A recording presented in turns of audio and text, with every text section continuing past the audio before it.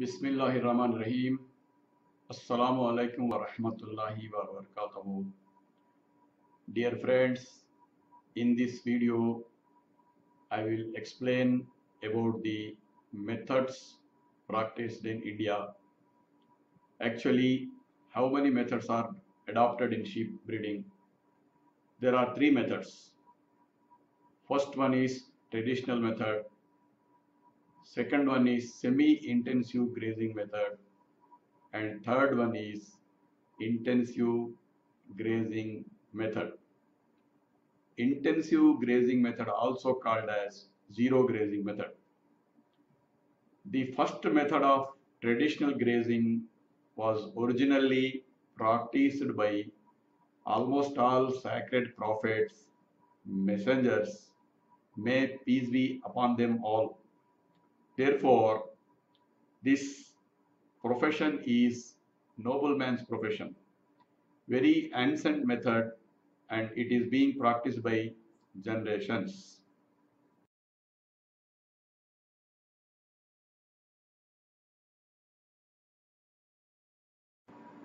This is traditionally practiced method. If you wish to start this profession, you can feel proud because this profession had been the profession of prophets, messengers of Allah. There is no much amount is need to be invested under this traditional method, as all the day sheep graze outside at pastures, barren lands, forest areas, and marginal areas. This method is convenient to small farmers, peasants, but flock cannot grow much as expected, as energy gained through this method will be wasted in to and fro journey of the flock. So friends, why this method is not lucrative? There is high risk, higher mortality rate due to lack of scientific management, danger from wild animals, thieves is seemingly more, non-availability of green fodder all the time, shortage of green fodder due to declining of grazing lands and forest land also one of the reason. Lack of interest of current generation in this traditional grazing method because it consumes much time which has to be spent outside, which present generation does not like to do. Under these circumstances, what to do? The first one is grazing method has to be changed and scientific methods and innovative new methods have to be adopted. In next part, I will explain about scientific method adopted worldwide. Dear friends, in part 4, I have explained about the pros and cons of traditional grazing method.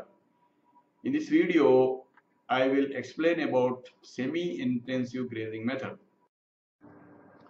Here you can see an image. In this image, you clearly see one shed as well as the sheep is grazing in the open land. This is called intensive grazing. Under the semi-intensive grazing method, sheep and goats are grazed sometimes in the fields and rest of the time in sheds. Under this method, necessary feeding, clean drinking water, and disease management systems, etc., adopted and monitored and provided in shed itself. This method is well suited to rural youth where there is greenery and wasteland both is available. Bismillahirrahmanirrahim. Assalamu alaikum wa rahmatullahi wa barakatuhu. Dear friends, now I will explain about intensive grazing method, also called as zero grazing method.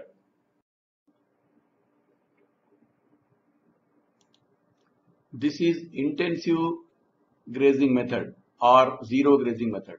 In this method, the sheep flock are kept under shade and medicines, feed, and other management methods are adopted in shed. For some time, the sheep are grazed in the open area available for relaxation. Under the zero grazing method, sheep flock is totally kept under sheds. Fodder, feed, and clean drinking water is provided in the sheds itself. This innovative method is being practiced worldwide and farmers are earning good profits. Under this intensive grazing method, investment is little bit higher than the semi-intensive grazing method. But as sufficient fodder, feed, and clean drinking water is provided, expected growth rate is very high.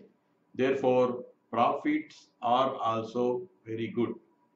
Under this intensive grazing method, scientific flock management is management such as fodder management, feed management, disease management is very easy.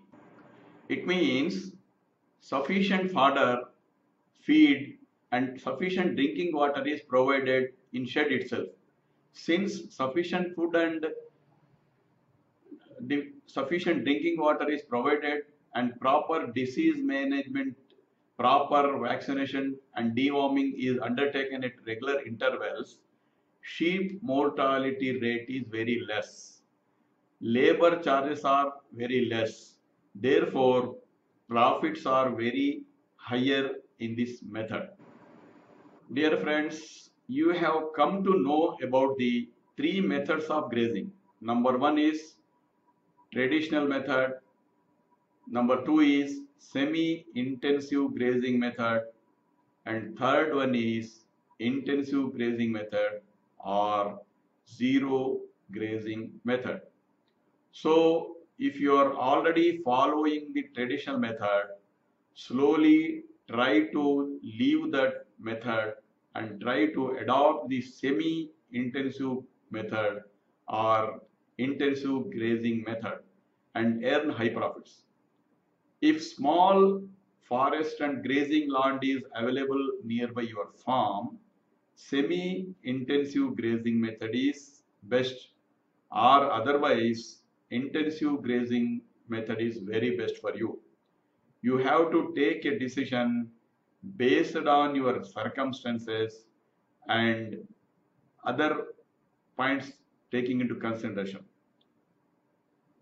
All the best, my friend. Thank you very much.